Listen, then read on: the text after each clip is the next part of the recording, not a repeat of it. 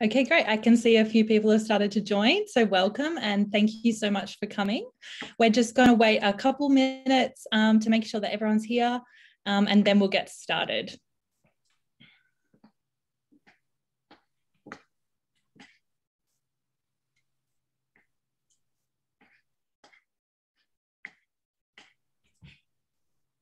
Wonderful. Okay, I might get started. So welcome everybody. I want to begin first by acknowledging the traditional owners of the land. They are the original storytellers of this country. And I pay my respect to elders past, present, and emerging. I'm currently on the lands of the Gadigal peoples, and I welcome everybody to share whose country they're on in the chat, if you'd like to. So welcome and thank you so much for coming to our panel event, How to Make Transport Safer by Closing the Gender Data Gap with She's a Crowd. And a big thank you, first of all, to Portable, who are our incredible partners for this event.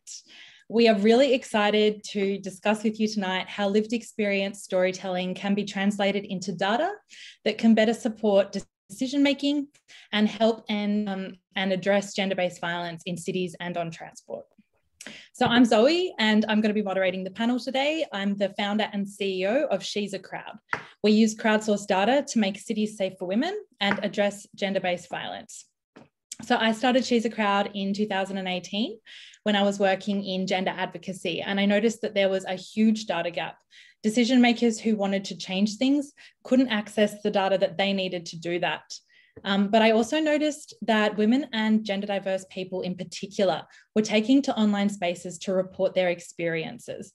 And it frustrated me that these weren't able to be used as data to actually inform change. So She's a Crowd has built an anonymous storytelling platform on our website where anyone can share their experience, whether it happened on a train, while walking, or at home.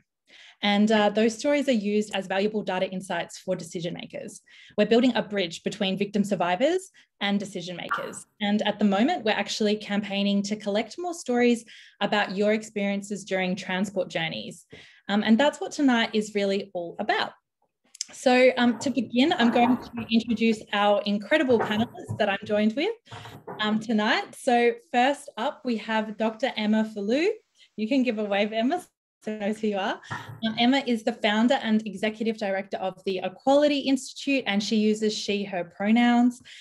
She is a researcher, feminist activist, and a leading expert on violence against women. She is the founder and executive director of the Equality Institute, a global feminist agency dedicated to the prevention of violence against women and girls. She's also the co-founder of Voice, a non-profit organisation that works with women and girls in conflict and disaster settings all over the globe to amplify their solutions to violence in their own communities. She has experience working with the UN, the World Health Organization, and has a PhD from Melbourne University. Pretty impressive. Welcome, Emma, and thank you. Thanks, Zoe. Yeah, no worries. So next up we have Jacob Thomas. They are an academic, a human rights advocate, and an advisor to the Queen's Commonwealth Trust. They use they, them pronouns. Jacob Thomas is one of Australia's most prominent leaders in sexual orientation and gender identity. Jacob works at the Monash Warwick Alliance and guest lectures on LGBTQIA+ health and human rights. They are undertaking their PhD in public health and preventative medicine, exploring the power of LGBTQIA+ youth around the world. They're a multi-published researcher in fields such as sustainable development, out-of-home care, and public health intervention modelling. They're currently an advisor to the Queen's Commonwealth Trust, the Pride Academy, the Bisexual Alliance of Victoria, and in their spare time, they are a performer, designer, and sometimes drag artist. Welcome, Jacob. Okay, next we have Joanne. Joanne Osborne-Taylor is the lead design strategist at Portable, and she uses she, her pronouns. She is a human-centered designer, leader, and coach. She is passionate about designing for social good, especially to improve the lives of people who've been disadvantaged or made vulnerable. Jo has previously led a project for the Department of Premier and Cabinet following the Royal Commission into Family Violence. The project focused on the lived experience of victim survivors and included working with the Victim Survivors Advisory Council and specialist family violence services. Since then, she's worked across Portable's projects in the sector, including working with ABC International and Young Women in the Pacific on cyber safety, designing a gender equality reporting tool for the Office for Women, and other projects with the likes of Domestic Violence Victoria, the Domestic Violence Resource Centre, and Respect Victoria. Joanne also recently completed a Master's in Design Futures from RMIT. Welcome, Joanne. So next we have Nicole Lee. She is an anti-violence campaigner and uses she, her pronouns. Hi, Nicole. So Nicole's a family and sexual violence survivor and a passionate advocate who's played a major role through her past appointment to Victoria's first Victim Survivors Advisory Council. Nicole, who also uses a wheelchair, focuses on family and sexual violence perpetrated against those who have a disability or who depend on carers or family members for support. After suffering a decade of abuse at the hands of her former husband, Nicole now uses her lived experience of family and sexual violence to speak out for those who don't yet have a voice. She is also a freelance writer. She's published articles for Courts Global, Victoria Women's Trust, Mamma Mia, New Matilda, Women's Agenda, and she's a regular on The Drum, which is why she might look familiar to you. Nicole has also previously collaborated with Portable on the co-design of Your Case, which is such an important online tool that supports victim survivors to navigate the way through the court process as they seek a family violence intervention order. Welcome, Nicole. And so last but not least, we have George. So George McUnry is the CEO of Shiva, and she uses she, her pronouns. Shiva is Australia's rideshare service for women. While trying to get her 4 kids safely where they needed to go and support her family as a single mum, she came up with an idea for a business. Ride sharing that allowed an all-women fleet of drivers to earn income whenever it suited them and that provided worry-free transport for women and children. Now that she's turned her idea into a reality, she's added CEO to the list of roles on her resume, which include stand-up comedian, breakfast radio host, ABC producer, and more. So George started her career in comedy after becoming a Victorian finalist for Raw Comedy, and her debut One Women show for Melbourne International Comedy Festival won her a Best Newcomer nomination. She has appeared on Spicks and Specks, Can of Worms, and is a regular co-host on The Circle. She previously hosted breakfast radio shows on Mix 101.1 and Triple M. Welcome, George. Thanks. And welcome to all of our panel. It's so great to have you all here. Just before we get started with the discussion, I just wanted to remind everybody here that you can use the chat to kind of share your opinions and thoughts. And you can also use She's a Crowd's online reporting platform at our website to share your experience of on transport of sexual assault or harassment. Please do make sure you're respectful in the chat and listen with an open mind. So if you have any questions for the panelists, be sure to post these in the Q&A, not in the chat. So I'll be opening up questions to the audience in the final 30 minutes of this discussion, and I'll be looking to the Q&A for those questions. Portable will also be posting some resources in the chat for helplines and other resources in case this discussion does bring anything up for you. We are going to be discussing sexual assault and gender-based violence. So I just wanted to give everyone a heads up about that. So we're here to discuss the gender data gap and how it specifically relates to transport and how we get from A to B. So to get us started, I might ask Emma, can you explain what is the gender data gap and why does it exist? Thanks, Zoe. What an amazing panel. It was so great to hear those bios and yeah, really honoured to be amongst such brilliant company. So basically the gender data gap, it's the phenomenon whereby the vast majority of information that we've collected, globally here and in Australia, and we continue to collect, whether that's economic data or urban planning data or transport data or medical data, it's historically been collected on men and men's experiences, and even more so, obviously, cis white men. And that means that decision making is really based on incomplete data, and therefore it's inherently biased. I don't know if you know, but like your phone is designed for the size of an average man. If you notice it feels too big, it certainly does in my hand because I'm very small.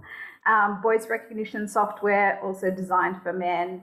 There's so many examples. And it's not just that, unfortunately, it's not just that kind of relying on that data that's based on cis male lifestyles and bodies. It's not just inconvenient, but it's actually quite dangerous and unsafe. So there's lots of examples where the gender data gap has contributed to really problematic outcomes. So in the transport sector, for example, there's data that shows that women wearing a seatbelt in a car accident are 47% more likely to be seriously injured, 17% more likely to die in a car accident compared with men, basically because historically crash test dummies were based on or designed based on the 50th percentile man.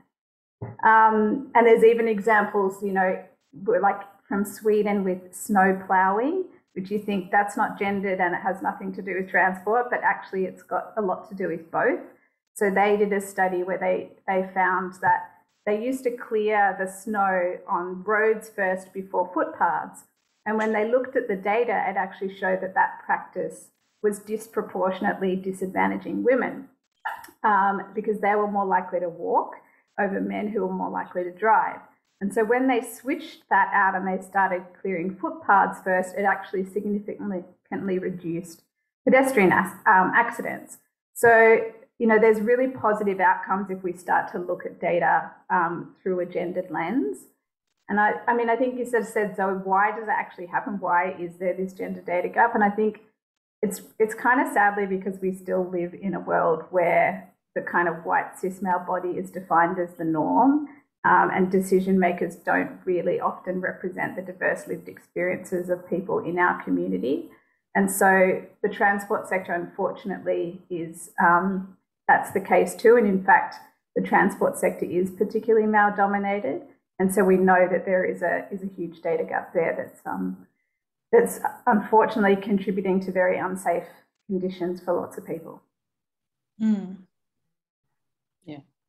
Yeah, I can see lots of nods. I think that the snow clearing example is such an interesting one because it's almost like they didn't think of it, and no one would have really thought of it unless you were someone, a woman potentially, who needed to use space in that way and actually travel around in that way. And so when we design for the neutral, we end up designing for the masculine. Absolutely. Yeah, that's really, really interesting. I'm going to feel a little bit like an ABC producer on You Can't Ask That for a second. And I'm going to ask Jacob a question. I've had permission to ask this. You present very much as a tall, white, masculine figure in public space. To someone who doesn't know you, that might be what they see.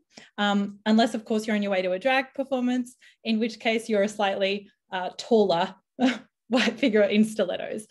So how do you find that gender expression impacts your safety while you're on transport or while you're traveling around?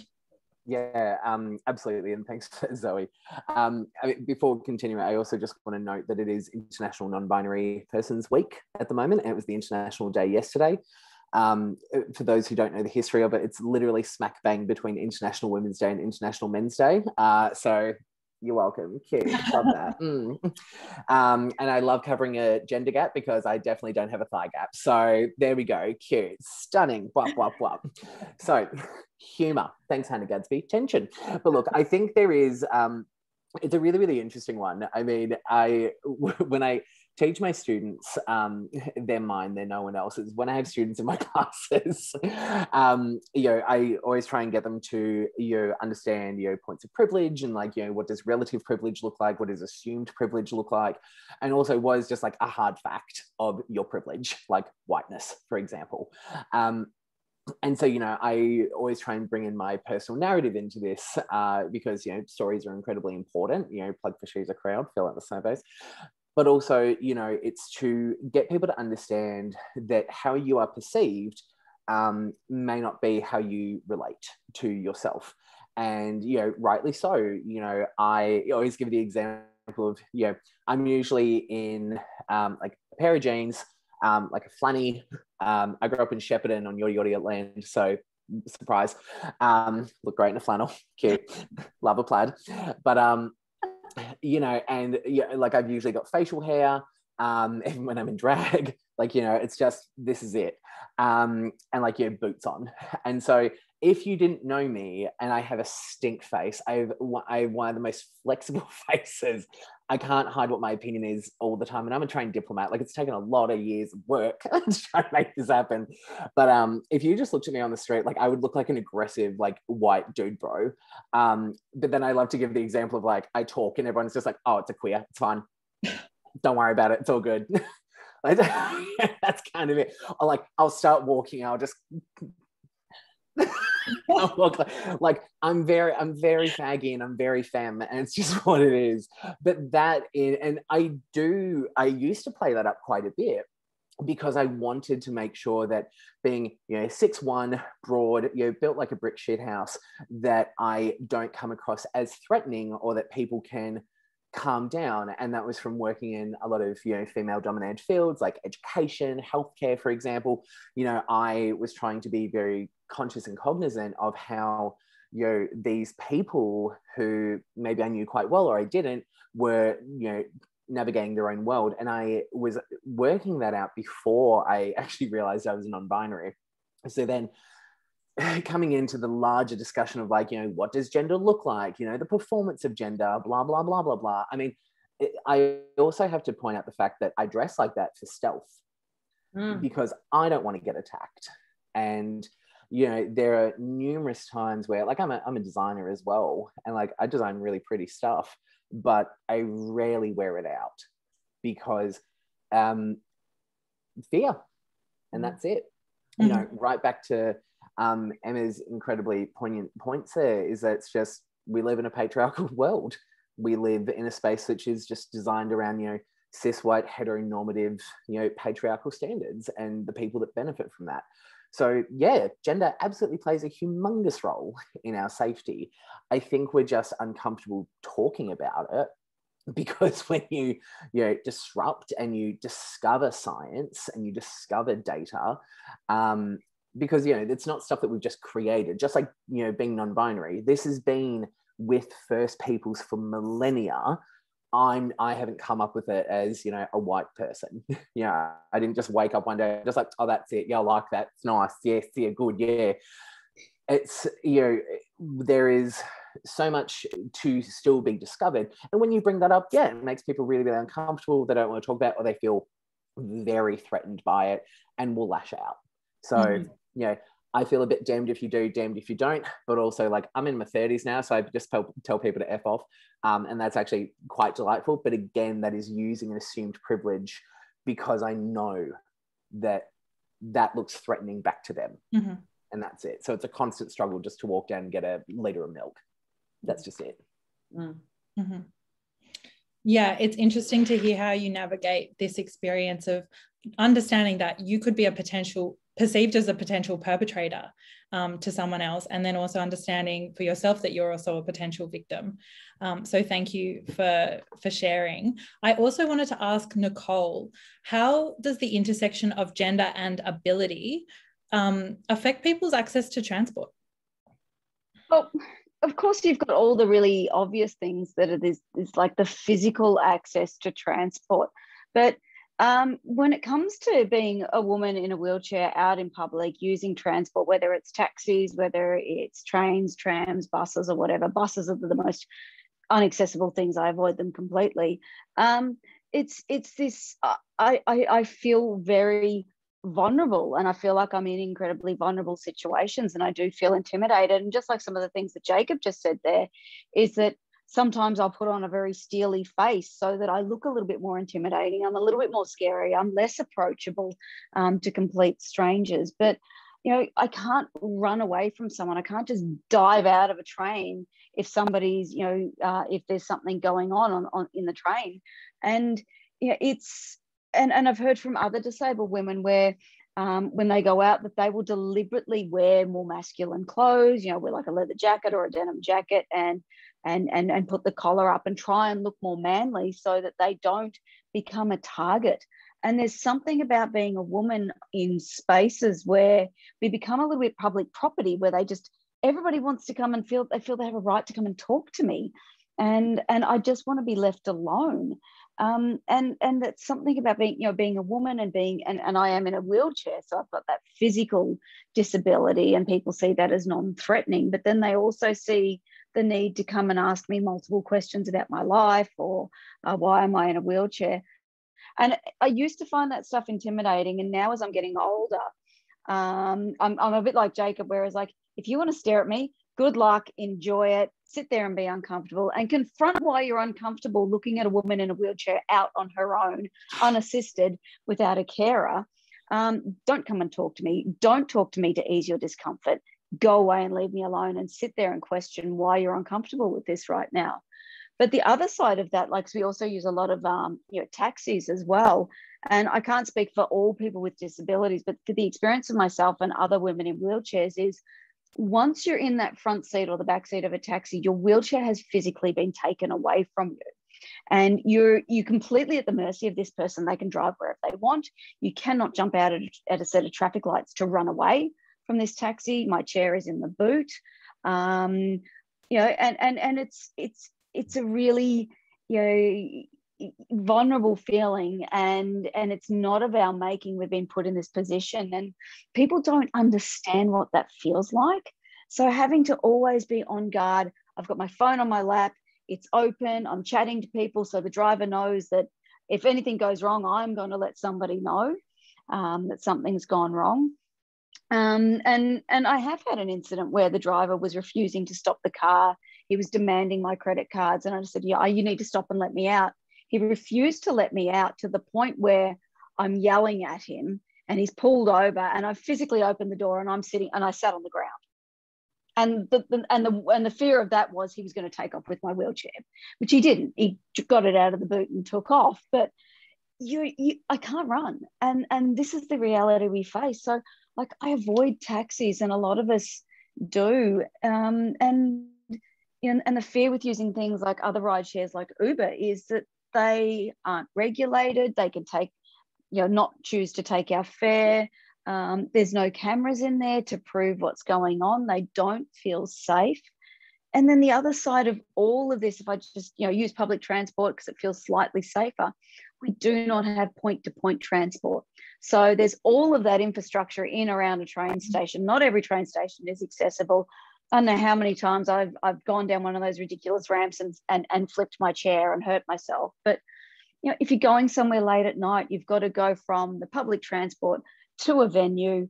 And then all of the things we're told as women navigating this world is that, for a lot of the times, I don't know how many times I've had to go to a restaurant. I think it's the Comedy Lounge is one of them, is, women, don't walk down a dark alleyway alone at night, in the dark, wearing a short skirt. So I've gone out on a date, I'm wearing a short skirt. I've got to go down a dark alleyway, past the rubbish bins, in the dark, on my own, and all of the cardinal sins that society tells us we should not do. We have to do a lot of that. And we have a little joke, we call it Murder Alley, but I can tell you right now, they're not fun experiences. And traveling around the city and having that right to feel safe, we don't have that yet. And it's conceptualizing, what does the whole journey look like from start to finish? And until we have point-to-point infrastructure, that's, it's constantly something you have to weigh up. Going out, do I hire a support worker just so I feel that little bit safe navigating all of this stuff, even though I may not necessarily physically need them to help me navigate this stuff. Yeah, I think it's really interesting that you bring up the end-to-end journey, and another term for this is kind of the whole of journey approach, which is so important when we're looking at transport and solutions for these issues. I have just seen George just absolutely mortified to hear Nick's story. So, George, do you want to tell us? It just does my head in. So I know it didn't come up in my introduction, but like the first 6 years of my working life was actually spent working as a carer in disabilities, and some of the young men I worked with had Duchenne muscular dystrophy, and they had big, heavy electric wheelchairs, you know, up to 130 kilos, and they would try and get in on the train, and, you know, sometimes their batteries would be flat, or they couldn't just bridge that tiny little bit of the gap between the platform and the train, and they would miss job interviews or, you know, some just events, but they were scared because of, you know, just I was aware of their vulnerability as their carer, and I was very anxious for them because they'd come home, you know, really upset and distracted, and, you know, because public transport clearly did not have any design. You know, we have, compared to, say, the United States, I was very good friends with Stella Young, bless her soul. Yeah. And when she went to America, she couldn't believe when she came back, she kept thanking people for having a public toilet that was accessible for people in electric wheelchairs. And they kept saying, you know, ma'am, it's your right, you know, and she was like, oh, God, you know, I've never fancied that.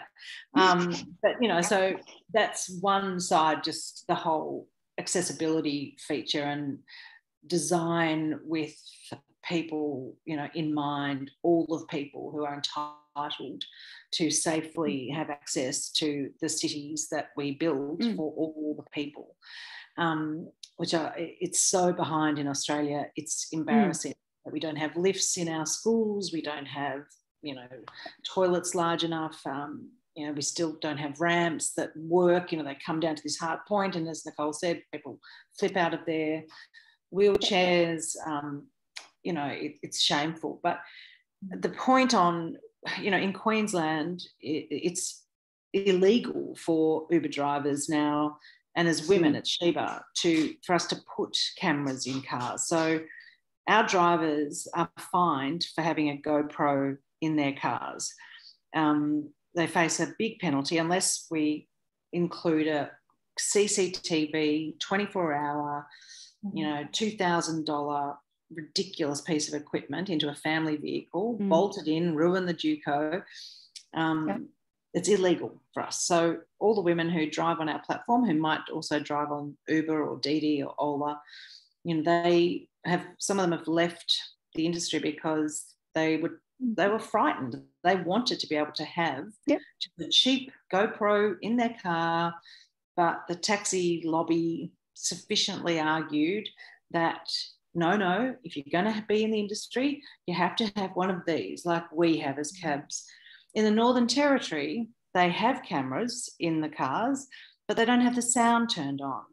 So there is no evidence if anybody fails to give consent. You know, they have this, what they call the cabbie's defence. So if somebody is sexually assaulted in the back of a cab, who has drunk too much alcohol, is sexually assaulted, there's no evidence of somebody saying, no, get off me. There's just, you know, a man lying on top of a woman who's inebriated, who later goes to prosecute, and the prosecution has to throw it out for lack of evidence. In terms of data collection on these things, when I went to get our exemptions under the law, we couldn't find the data. We could find in New South Wales, it was very interesting, that there were many, many more complaints, like 75% more complaints made by women than men. But at no time would the Australian Taxi Industry Association confirm the basis or the nature of those complaints. So the Attorney General kept throwing it out, saying, no, you're not going to get your exemption, you're not going to get your exemption. We can't. So I got Queensland data, I got Victorian data, and they're saying, no, how could we possibly say that that's the same thing is happening in New South Wales? It's like, well, how could you say it's not? Like, the taxis still have 4 tyres, 5 doors, you know, 5 seats, 4 doors. No, we can't possibly.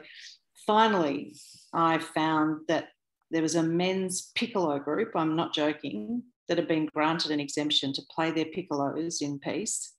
The Freudian analogy, it doesn't even, anyway, they were free to play their piccolos in a little group without fear or of women mocking them and the size of their piccolos. And they got an exemption to play without women. And I wrote this very scathing, sarcastic, vitriolic real piss take of a letter, and we got the exemption to operate a single sex service. And I thought, no, there's no way that, anyway, I got it. And finally, but it took 10 months to be able to say women should be entitled. And I had little scraps of data from news articles, like there were 19 sexual assaults on Sydney buses, Sydney trains every month, to the point where they were going to start this pink carriage service. And Alan Jones, of course, threw a tantrum, and everyone was up in arms about it. And we're not some third world country where it's like, well, yeah, we kind of are. Like, it's pretty hard to get a rape conviction in this country, and it's pretty hard to get. It is. And the other parts of, like what you're just saying there is the fact that the NDIS has no gendered lens, and the fact that we don't have as many women in the NDIS. But we do get funding for transport, but there's no understanding of a gendered element of taking a support worker for safety reasons, or maybe choosing Sheba versus a registered taxi, and there's no understanding of that within our NDIS, which is also a major failing around transport for for disabled women too. Well, that's right. And we tried to get access to the MPTP cards, and we couldn't get it. They were like, so we had a number of women saying to us, especially women with visual impairments, who were saying, I will not complain to the taxi about this taxi driver because he could sit outside my house in his car, and I will live in terror that he is going to come and assault me. And I feel so vulnerable. If I register a complaint, I will be a sitting duck. And so I won't do it. I'll just take my chances. And some of them will just pay out of pocket for the security, or their family will chip in. And a lot of parents, of women with a disability, or a young man, even with disability, and Sheba will make an exception for vulnerable, young men, to say, look, he's terrified, he's been sexually assaulted in the past, and, we'll find a driver partner for him, knowing that the parents are so anxious about that happening again because of the lack of reporting, of the lack of data, of the lack of hope that there will be a successful prosecution, and the lack of evidence. So, George, this idea of female-only transport is hotly contested, and you've alluded to that there as well. So what do you think the value of all-women transport is, and is this our future? Well, look, I think, I looked at data, right? So women, of course, do commit crimes. I'm not going to say that we particularly hold our own in fraud, go sisters. But women are less likely to be sexual predators. Women are about 2.8% of sexual predators globally, but they occur. We have had 4 women who failed to meet the working with children check that we insist on at Sheba, but that's over 5 years. We've had 4 women that's another check that we do. So I'm glad that we have that balance, those checks and balances. No other rideshare company imposes those, but it's still, there's a less likelihood of sexual predation in the first instance, and I think what we find is that when you look at the criminological tendencies, and I'm not saying it's impossible, but there just doesn't seem to be what they call momentary acts of sort of opportunistic offending. So yes, there are women who have groomed school students and that sort of thing, which is still a crime and should be absolutely punished to the full extent of the law, but it is a different type of offending, and it does happen with less frequency, and I don't begin to know why that is, but I think most of us would say, if our child was lost at the show, go and find a family, or go and find a woman with her children and say you're lost, or find a police officer and say you're lost. But we probably wouldn't say go and find a single dude and hold his hand and tell him that you're lost. There is an innate sense that a woman will care for you. I don't know if that's just gender bias, but that's just, it has proven to feel safer. And most of us, perhaps it is the checks and balances that we've also put in place on top of that. But we haven't had an incident. Yeah. Joanne, so She's a Crowd, we've recently designed an interactive dashboard that allows decision makers to access data insights about the experiences of women and non-binary people in and around transport. So you're very passionate about uncovering new insights in order to redesign services. And how do you see gendered transport data could contribute to better design of transport services and cities? Well, I think, inherently we want any data that's helping us to make a decision to represent the diversity of our community. And we've already heard lots of stories about people with very different experiences and different perspectives. And so when we think about something like transport, it's a population-wide service that's being provided to everybody. That's what we want it to be provided for. Then we need to make sure when we're designing that service, we're designing it with the diversity of our community in mind. And inherently, we've talked about the fact that a lot of services are designed from a very privileged position. If you are happy to walk down dark streets at night, if you're really comfortable to leave a meeting at work and walk out onto a street when there's not many eyes on the street, it's actually really hard for you to see a different perspective. And so we use qualitative methods like co-design to actually bring people from the community together to share all of the different experiences that they might have. And what that does is it helps decision makers then to stand in other people's shoes and to see transport settings and services from other people's perspectives. And it's really challenging that idea that when we're in an organisation, we are the experts in designing that service. You are to some extent, but you're very limited. You have your blinkers on. People with lived experience who use your service can offer you a perspective that you actually can't have from within. And they make visible what is invisible to the organisation. And so it's really important when we think about the stories that we hear, that those stories, are inclusive of everybody in our community, because that way we can actually design better experiences for all. Yeah, storytelling is something that I want to talk about tonight. So I might start with Jacob. Have you shared a personal story of an experience that you've had, a negative experience you've had while out and about traveling on social media or through another reporting platform? And what do you think is the role of storytelling in social change? Okay, double barrel me. Yes. Okay, great. Get it. Zoe and I are friends, just so everyone's very, very clear. Although we'll see how I feel about that after this evening. Okay, cute. But no, I've dealt with my fair share of very, very crappy incidences. And it's really interesting is that I think there was a really interesting one. There was a really shitty incident that I had in 2016 where I was I'd been on a date and it was really cute. There was no second date, but cute. I'm single if anyone's interested. I get while we're here, done.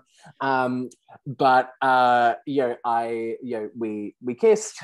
I walked down toward, because it was Lygon Street and here in Melbourne, and I was just so like, it's light, it's busy. I'm in an actual fedora because it was expensive and I looked very cute.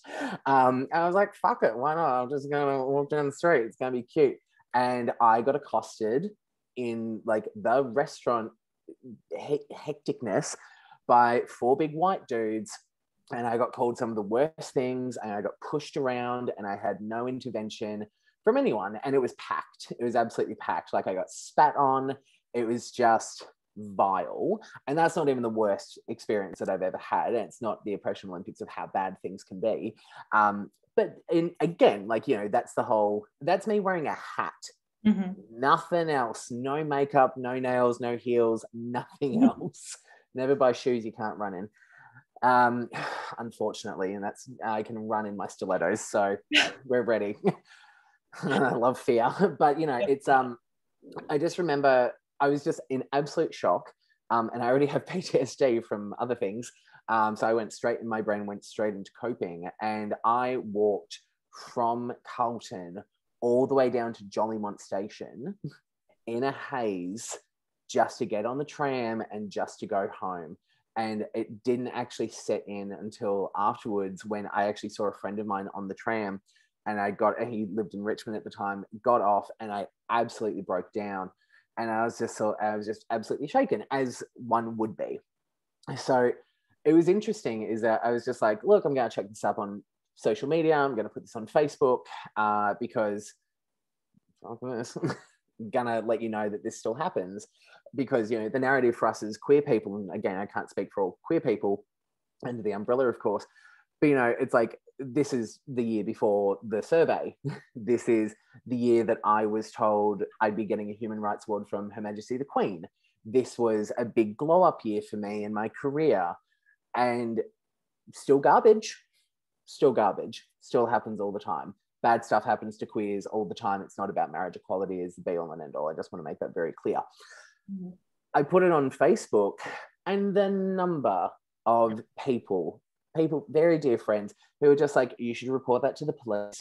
So like, you know, making assumptions, horrific, gross, racist assumptions about these guys, you know, assumptions around their cultural practices, around their religion and their faith. I was just so like, this is not the time. This is not it. Yeah. Could someone just check in and ask if I'm okay? That would be delightful, because that's what I did this for. I made it very clear.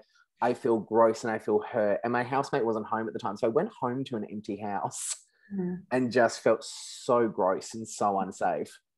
And, you know, and just the backlash. And it took about, it's not even an exaggeration, about 2 weeks of me having to manicure people through how to ask and check in if supposed mate is okay. I found more solace on Twitter than I found in my curated Facebook friendships. So it's just, what are we doing?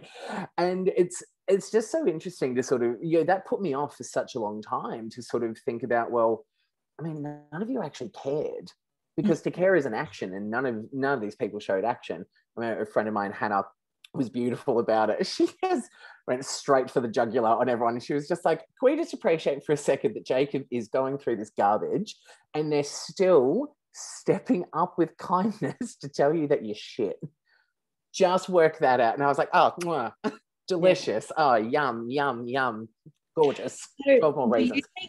You raised some really interesting points, and it kind of brings up a question for me about the nature of data. And I think that probably a few people on this panel, Emma, I'm looking at you, and, you know, I want to open up to everyone. Do you think data can be, or do you think data is racist, homophobic, transphobic, ableist?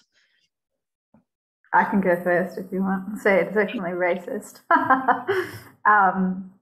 Yeah, I mean, I think it's all of those things for sure. I mean, we know, I mean, I'll just go on the race side because it's what I know. But that, you know, data was used to basically, in the development and justification of race science. So it was used to claim that there's an evolutionary bias, you know, basis for inequalities and social outcomes. And it was used to justify slavery and discrimination and racist ideologies.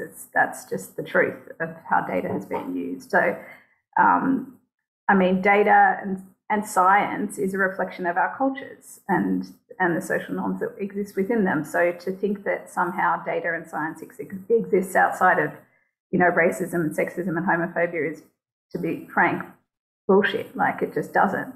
I mean, if you Google, I was playing around with this just yesterday, Google images like healthy skin, and do you know what you see? All white people, white women. Even if you Google beautiful woman, do you know what you see? All white women. Like, it's ridiculous, like how sort of skewed the data science is.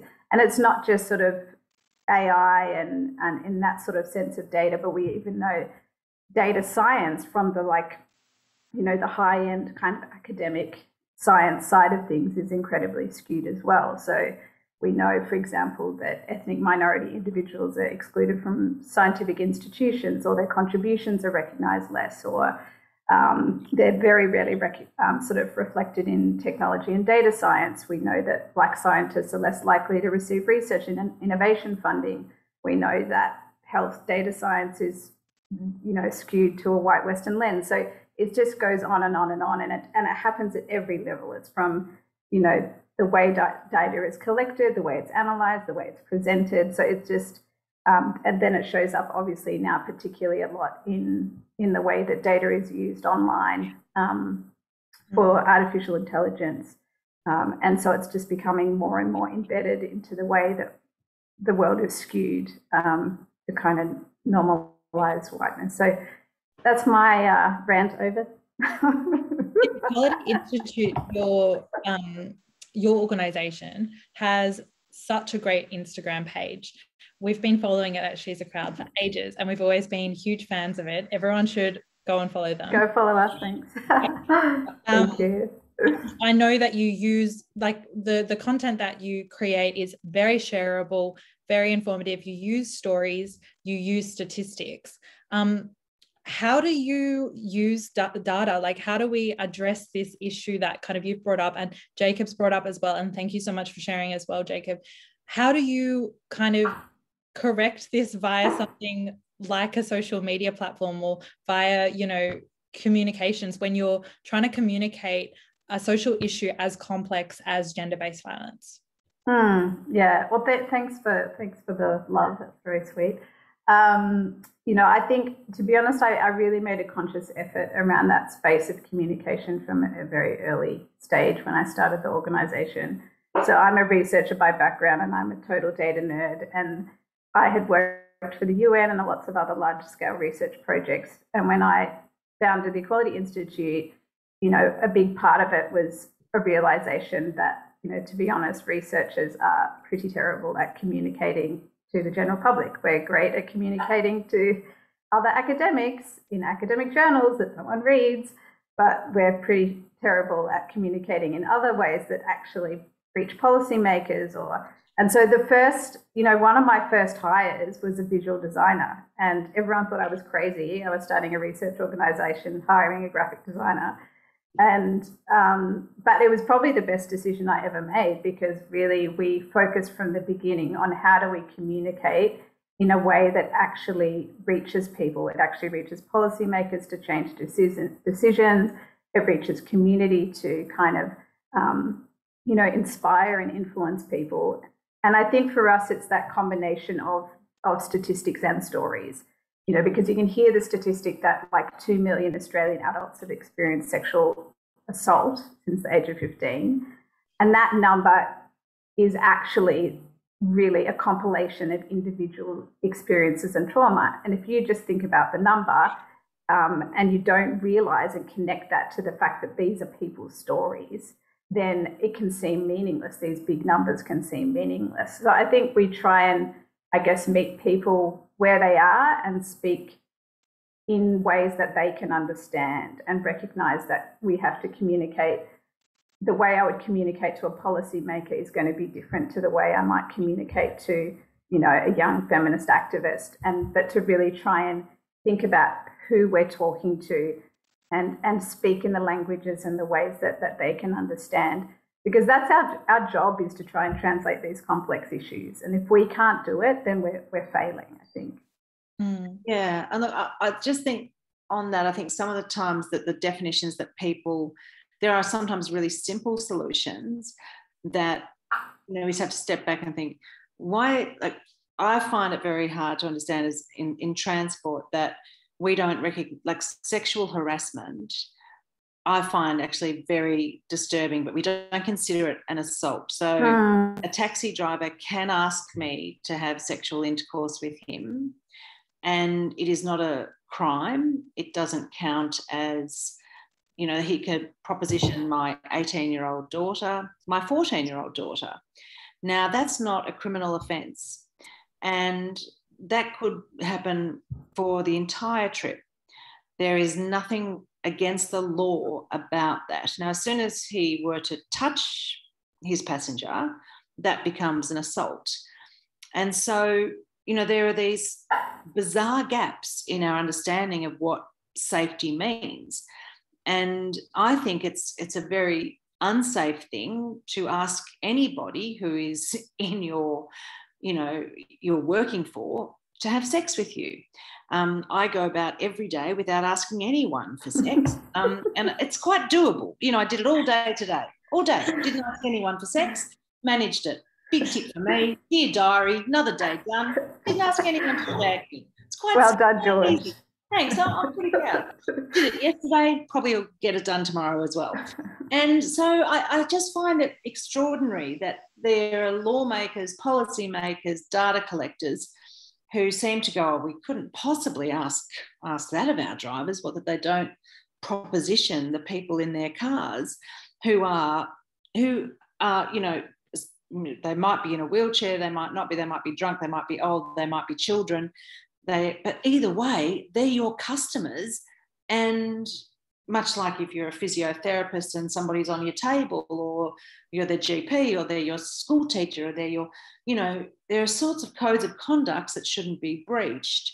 And okay, you may not have much success passenger to passenger on a train, but certainly in very closed, you know, sort of like very fast moving toilets, really, if you think about taxis or Ubers or anything else, we could very easily say it's a criminal offence to proposition a passenger, and therefore it could become a charge, which could therefore see that driver then removed from the platform, instead of keeping it as a civil offence like it's happening in an office or something else, which is, again, you know, if you could still make that a crime. Like, why do we keep it as a civil matter instead of a criminal matter? Like, it's an absurdity to me that we act as though we keep that, it's just a stroke of a pen.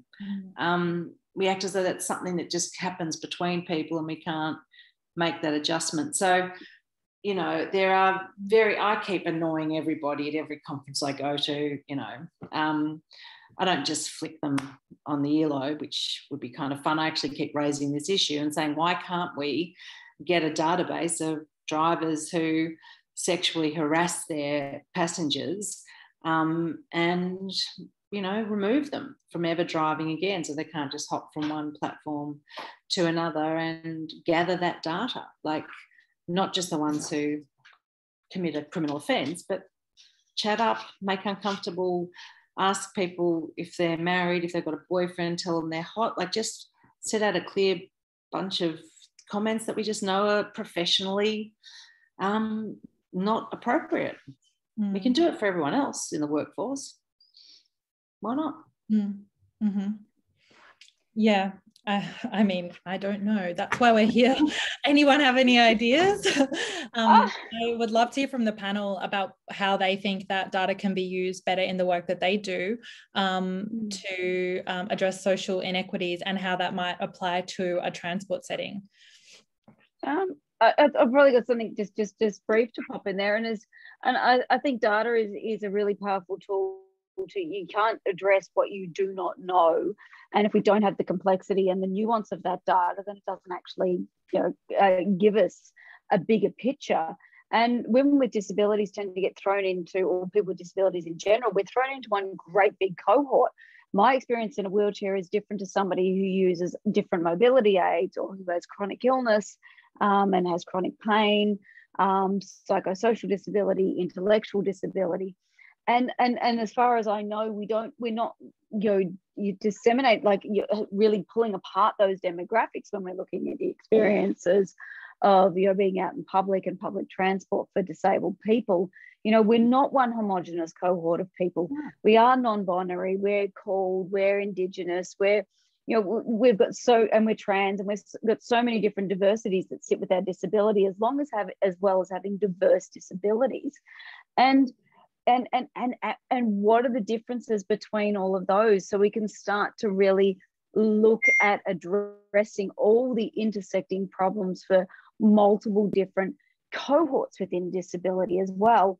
But also, using this data and actually starting to talk to people and understanding the experience of women with disabilities, like who may have had a lifetime of disempowering experiences. So when the taxi driver says, "Can I sleep with you?"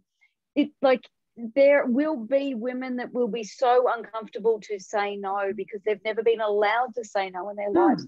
I'm one of those women that turns into, I'm a very outspoken woman and I'm quite feisty, but believe it or not, there are situations around ableism where I revert to completely passive and I will just smile and nod and yes, and go along with what is happening.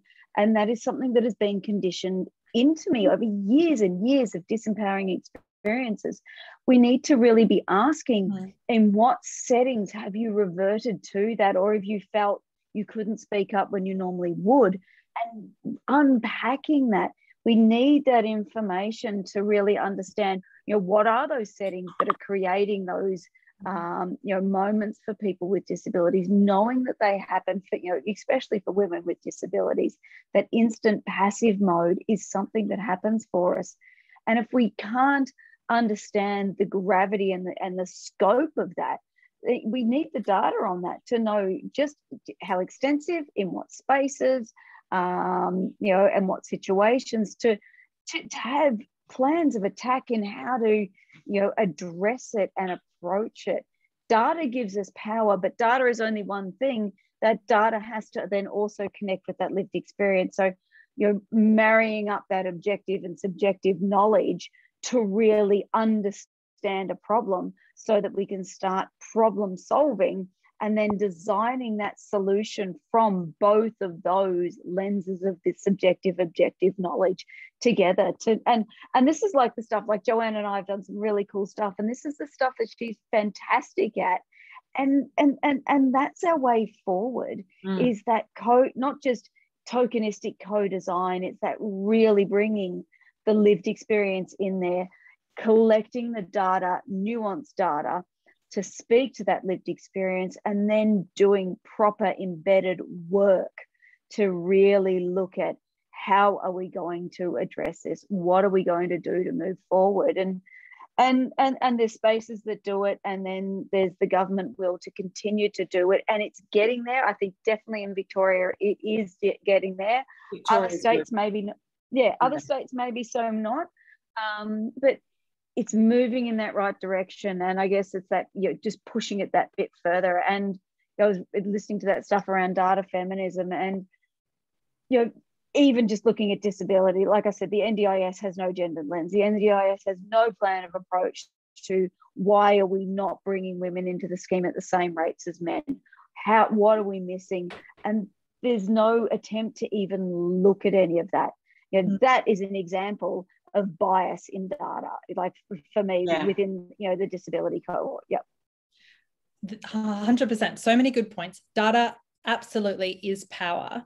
And I think it's really interesting that when we talk about data, we usually think of quantitative data. And we usually think of these like big spreadsheets. And really, I want to actually ask Joanne, and we've got a question as well in the Q&A for Joanne. I feel really passionately about qualitative data. And I feel that, our stories haven't been traditionally heard or believed, and we continue to face that, lack of belief in our stories. We've seen that in the media this whole year.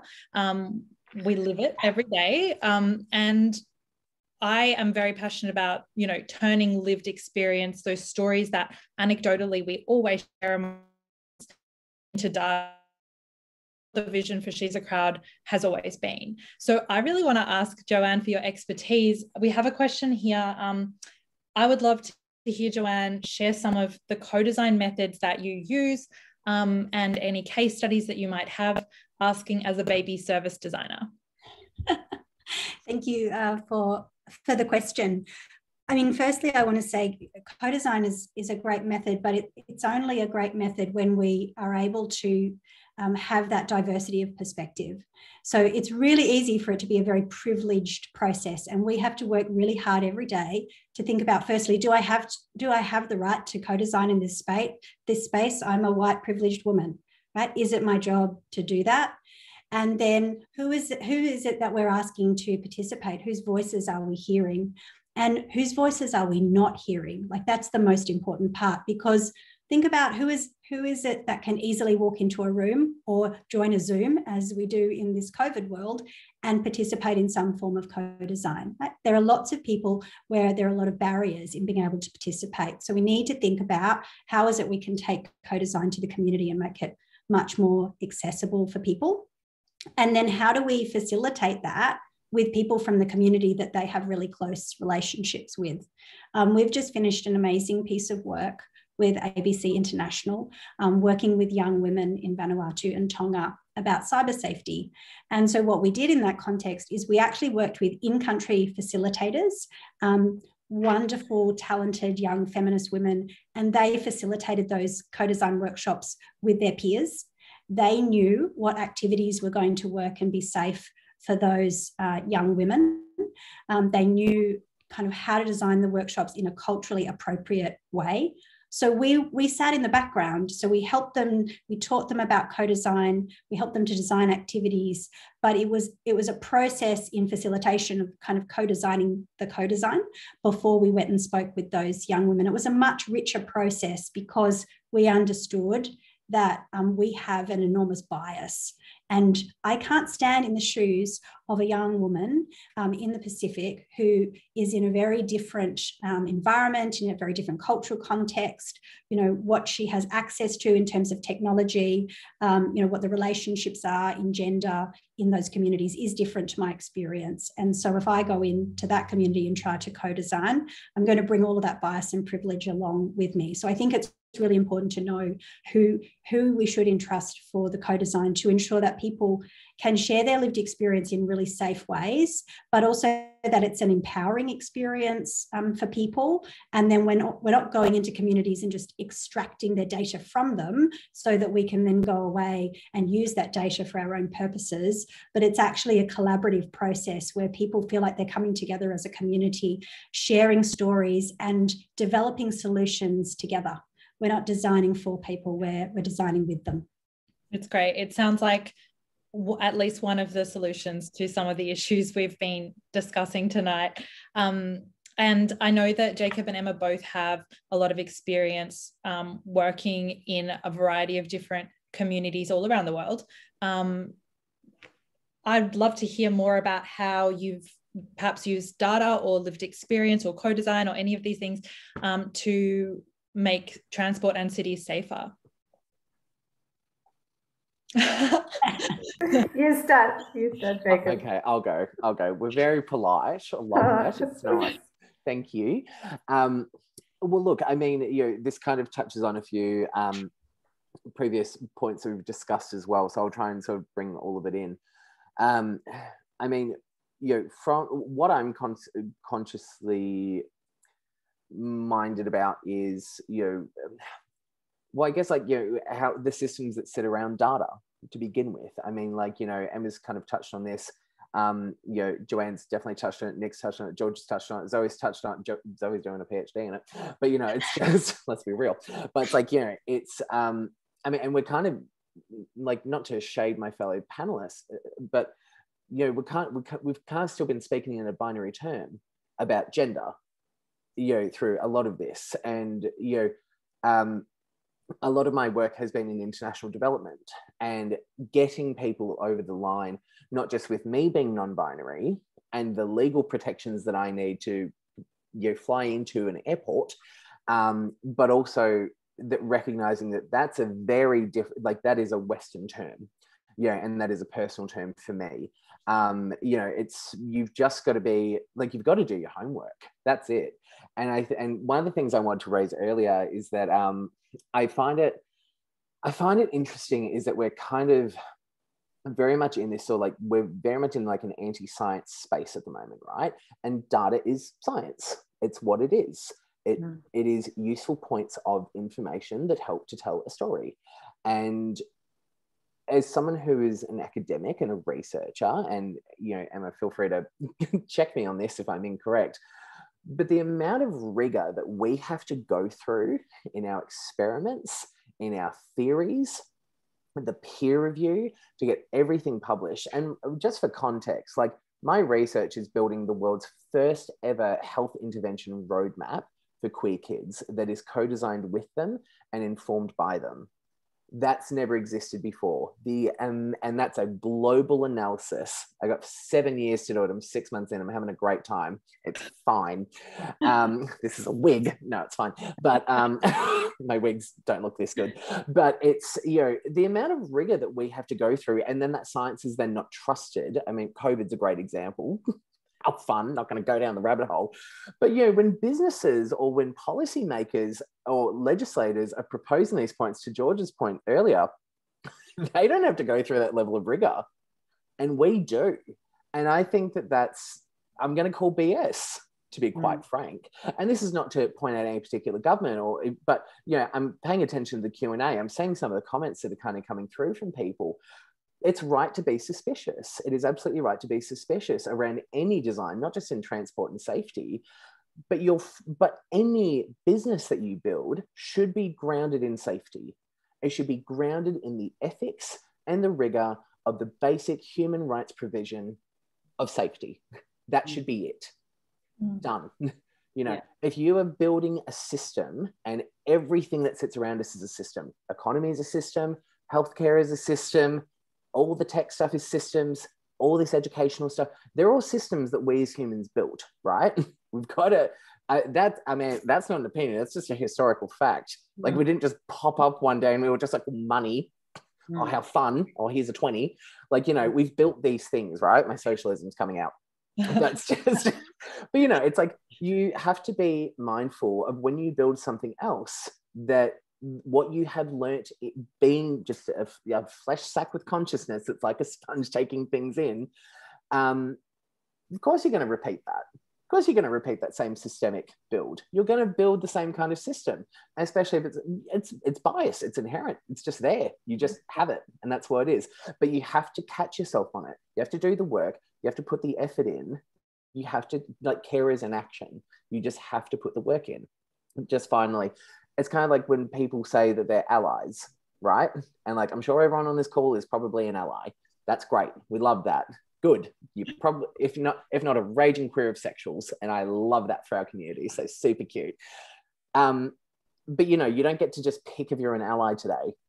You know, I'll tell you if you're an ally, right? You know, like, women will tell you if they feel safe. Queers will tell you if we feel safe. Yeah. You know, we'll tell you.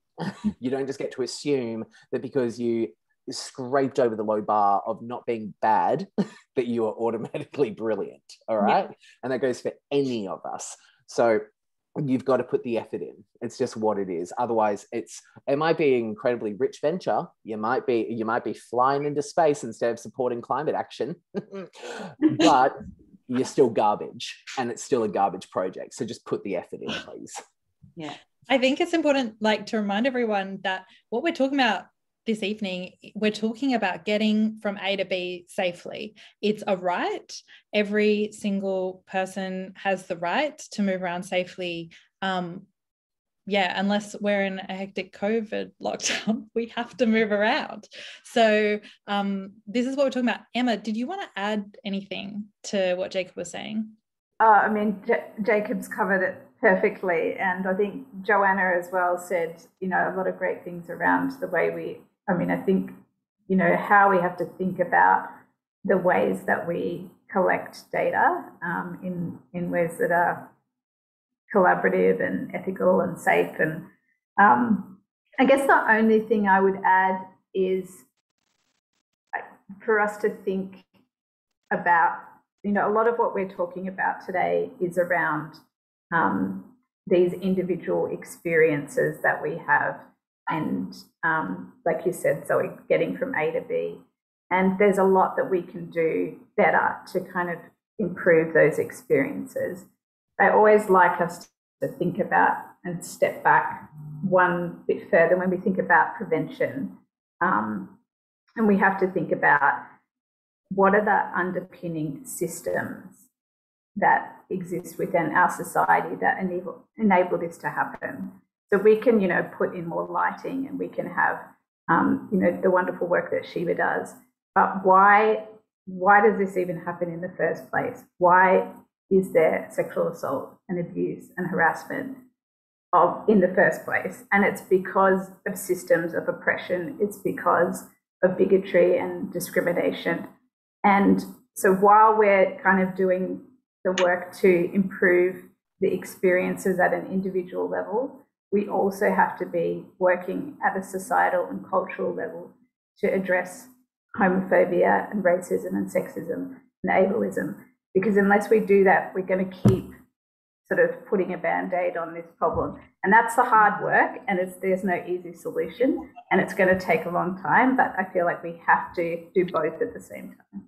Yeah, and I just to add to that, Emma, I think, when we measure very happily, like you can sit down, and this might sound a bit men bashy, but I don't care.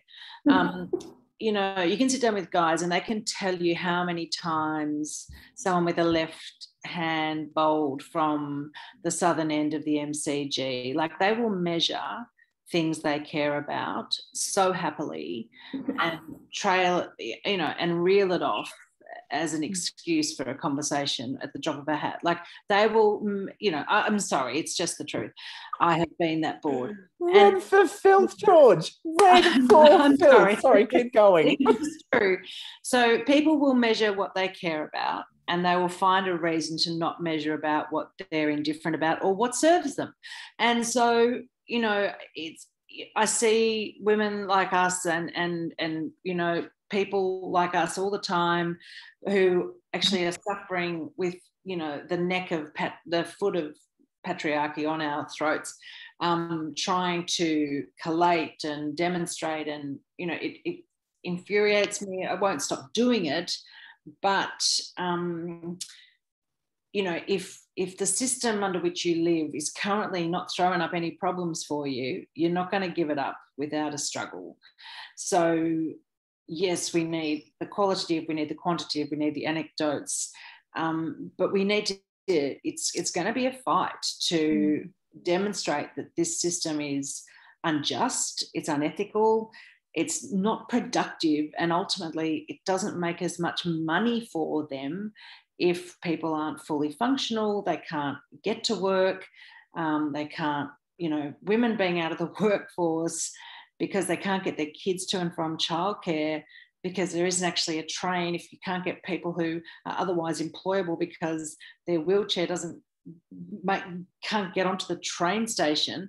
If you have to appeal to an economic argument because you can't actually appeal to an ethical argument because the people in power don't seem to have those, if non-binary people or the queer community is unsafe and can't safely make their way to and from their homes, or to and from their workplaces, or go and enjoy the arts festival or whatever it might be, that's actually bad for the entire community. So we'll do the measuring, because it seems to be that sometimes the only arguments you can make are economic arguments, and that does need a hard and fast data analysis, unfortunately, because they know the stories of the suffering. I mean, look at this year, heavens to Betsy. Anyway, I've left that on a real downer, bummer note. No, anyway. no, it's okay. I have so much to say, George. I really want to move on though to some of the questions from the audience. So I've got it. Yeah. Yeah. So there's one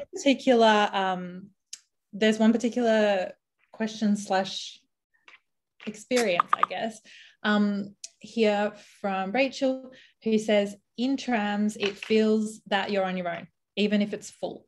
Other passengers don't get involved. I've had bystander training, so I often choose to sit next to a woman who seems vulnerable. Sometimes I intervene if I feel I can, but I'm a white cis het woman, so it's easier for me. It's really hard to seek help in a situation where asking for help makes you more vulnerable. If you call the police from your mobile on a tram, you're making yourself a target. I've had drivers ignore me when I've asked for help. My teenage daughter has experienced the same problem, and she had a man masturbating opposite her, and her safety plan was just to get off the tram. Running trams with only one person in control leaves all of us vulnerable. So the question is, how can those who are in charge of our public transport better protect us while we use public transport? Well, I mean, they've had an argument to bring back conductors for ages, and I think you just have to keep writing to the Department of Transport. I mean, yeah, that's a really big problem. You could take a photo of him and report it to the police. I think there's a real big thing. We've got this conversation around, you know, the bystander intervention. You know, if you see something, say something, step up, all that kind of stuff. But for a lot of people in the community, it's how do you do that safely? And we're not getting out that message. There needs to be an education piece around, because they're like my partner he's a quiet man, he's a passive man, he doesn't like confrontation, and he's like, well, how do I step in safely without aggravating this bloke? And it's not enough to just say, yes, step up and step in, but actually giving people tools and resources of how to step in that is going to keep you safe, the person you're trying to step in for safe as well. And we're not giving that information. We're just saying, you're not doing something, you need to do something, but we're not actually going to tell you how. It's like, you know, men need to step up, but well, what do we mean by that? And what are those steps of stepping up? It's not enough to tell people and say the right words. We need to give people some tangible things where they can go, all right, okay, so this is what I need to do, and that's a safe way to approach this, and I can step in and I feel, you know, more comfortable about doing that. Because, you know, people do step in and they do end up putting themselves in danger, and that again is not okay. No, I had a friend step in and got a head injury and has got a major head disability, you know, will never be okay. You know, he stepped in, and I mean, it's a really, really serious thing to be doing. It is, and it's a serious thing to be asking people to do, and we need to be looking at, you know, campaigns that actually give people tools or ideas of how to do that and how to do it safely. So some education, you know, more than just, if you see something, say something, step in, don't be a bystander. It's good. It's not nowhere near good enough to deal with what some of the things we're confronted with. And also, if you've got somebody there that is in the middle of drug psychosis, and we're not equipped as individuals, as we're not mental health professionals, in how to step in those spaces. How do we keep the person who's in a psychosis space, you know, safe while keeping ourselves safe? It's more than just do something. And that's what frustrates me with a lot of campaigns. And that's what frustrates me with a lot of messages. Is there's no behind the scenes work there. And to do this properly, we need investment, we need training, we need to, you know, research, you know, what are the safe methods for somebody when there's no one around, you know, sort of stepping in and being safe. Yeah, someone in the chat has actually asked you, Nicole, where have you seen safety done well, or had experiences with services that have created a sense of safety? When I've been out and about, not so much. One incident where I locked myself in a toilet at a train station and called the police, and they did manage to find me. And I waited till they got there, and they kept on the phone to me until they did find me, and you know, made sure the person that I was having problems with had been removed from the station and escorted me to the train line, and made sure that other person had got on a train going in the other direction. So that is one incident. But like, I had to lock myself in a filthy, dirty toilet, and I'm calling someone and just hoping something would happen. And I thought, maybe I can just stay here for a few hours, he'll bugger off. But other things where I did have an incident in a taxi, and I ended up, and it kept wanting to go in the wrong direction. And I kept saying, that's, you know, you're going out to the western suburbs, I'm in the outer northern suburbs. you don't go that way, and he wouldn't listen. So I live tweeted. I've just tweeted people, and people interacted with me. And the Taxi Services Commissioner in Victoria picked up on that, and they brought me in to, consult on, sort of their plans around accessibility and taxis and disability. So they do listen, and if you do chuck it on Twitter and you tag them, or even if you don't tag them, it does get back to them. It feels like they do seem to want to do something, and they are listening. And I'm not the only one where they've seen that stuff on Twitter, and they have brought people in to have a really decent, thorough conversation around, what do you think would have worked for you in that situation? How do you think we can do better? Here, so. Yeah, sorry. Yeah, so I guess they're the incidents where things have been done well. Or bystanders have come and sort of stood in, but they haven't been in very intense situations. And I think when things are really heated, that's a very, very different situation. It's easy to step in when things are kind of minor. Yep. Thanks, Nicole. Sorry, I just had to jump away for a sec to get my AirPods, because my computer just decided to listen to go out into those instead. So I've got another question here for everybody, and I know that we're running out of time now, so I might just ask the whole panel, how do you believe that data is important for moving forward with the feminist movement, and how can we share this message to build the data that will lead to change? I would ask specifically in the transport sector. Do you want to go first? I can jump in quickly. I've got something that's been on my mind.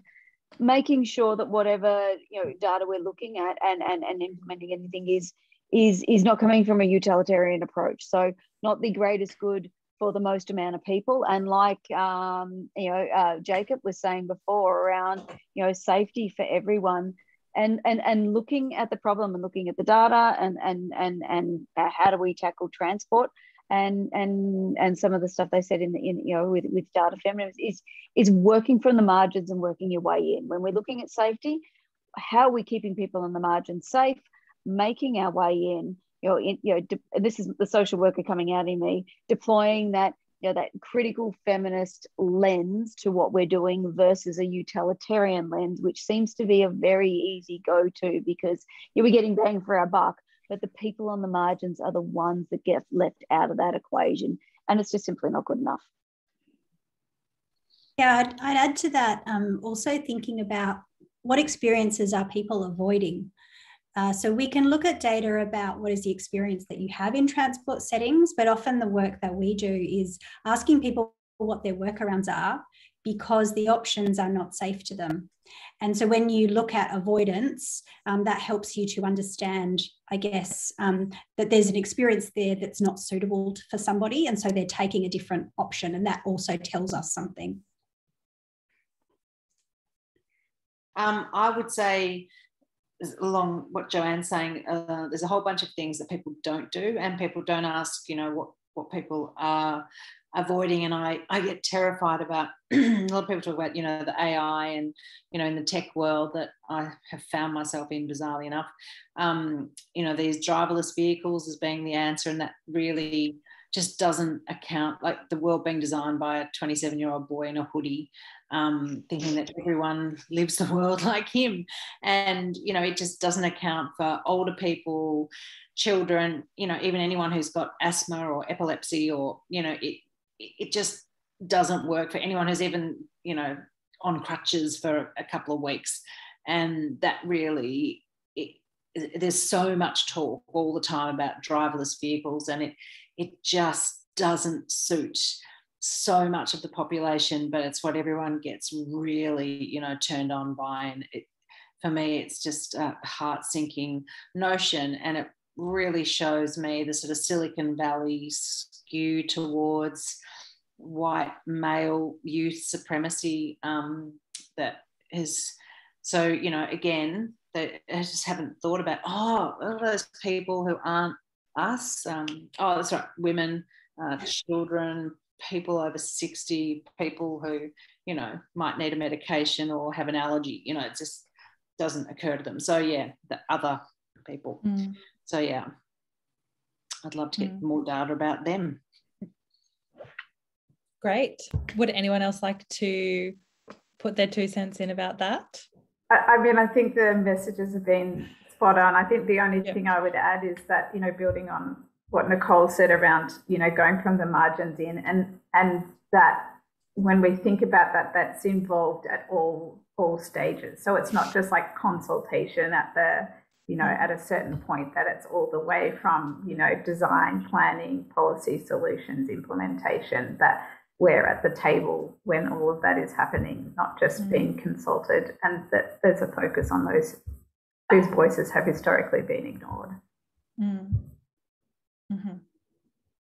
What was the question again? Oh, the question was, how do you believe data is important for moving forward with the feminist movements? And how can we share this message so we can build data that will lead to change? And I think specifically, I would love to hear how this would apply in transport and safety. Yeah. Clearly I was paying too much attention to my wonderful co-panelist. I was just like, I agree, that's great. I don't know, I can't remember what we're talking about, but more, yes. Love this, great. Take me back to my theatre director days. I'm just like, I don't know which scene we're up to, but it's lovely. Anyway, there's a reason I'm not in that career. But look, I think there's, look, you're gonna have to, okay, as a creative person, if I want to engineer something, if I want to build a new outfit, right, I can't just go from, these are pants and pants will make a hat, right? I can't engineer to that. Like, it's just not going to work. So I think if we're looking for, like, if we want to be sincere about this, we have to kind of scratch what we've built already to start with a blank slate. Because at the moment, and as a person with a psychosocial disability, but not a physical one, apologies, I don't want to overstep my space here. So Nick, catch me if I'm being an asshole. But but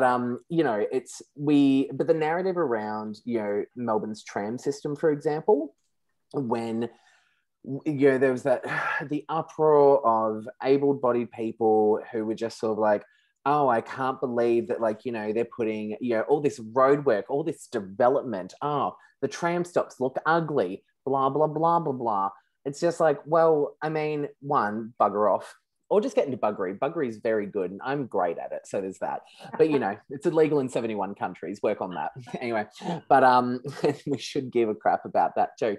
But it's like, well, if you kind of designed from the start that was gonna need to happen, you probably wouldn't have these little eyesore situations that are necessary and too few and not well done, to be quite fair. That probably wouldn't be the case. Like, you've got to, you're trying to make a hat out of pants. I need people to just go all the way back. And this is what I have to do in health implementation design. This is what I have to do in international development. This is what I do in anything. I don't just try and re-engineer from what's already there. I just sort of go, okay, well, that clearly doesn't work well. What would work well?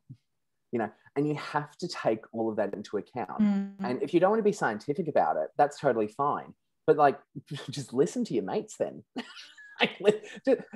Just don't be arrogant. They'll just be great. At the end of the day, you need what makes a great academic, great researcher, a great designer, a great creative, a great friend is not trying to fix things that you're given immediately. You just take it on. You take it on, you think about it, you stew on it, you start to sort of say, oh, if that's happening over here, who else could this be happening to? Let's work on this. You work on the similarities, you work on sort of saying, okay, well, that's, big moments of similarity right there. And then there's all these individual circumstances that sit outside of here, still relevant, still valid. Every single narrative, every bit of data is important. You can't be convenient with data because people are not convenient. That's right. I think that is a great note to end on. You are Listen welcome, to your Zoe. mates, and some great personal advice there too that I myself are going to take away. And I think that's right. 100% data is not necessarily convenient, but we do need to sit with it sometimes and really listen. So I just want to finish up by saying a huge thank you to everybody for coming. Thank you for participating in the chat. Thank you for asking so many questions. I'm sorry I couldn't get through all of them. A massive thank you to our amazing panel. I have enjoyed this discussion so much, and to Portable, and especially to my team at She's a Crowd, who've been working so hard towards this event. It was supposed to be in person. Obviously it couldn't be. We've shuffled around, and I'm so grateful to the whole team at She's a Crowd as well. The helplines are in the chat and the support services are in the chat if you need them. And if you feel ready, please head over to She's a Crowd and share your story. We would love to hear your story, and we would love to have more data about this issue, so that we can make cities and transport safer for everybody into the future. So thanks everybody, and I hope you all have a wonderful evening.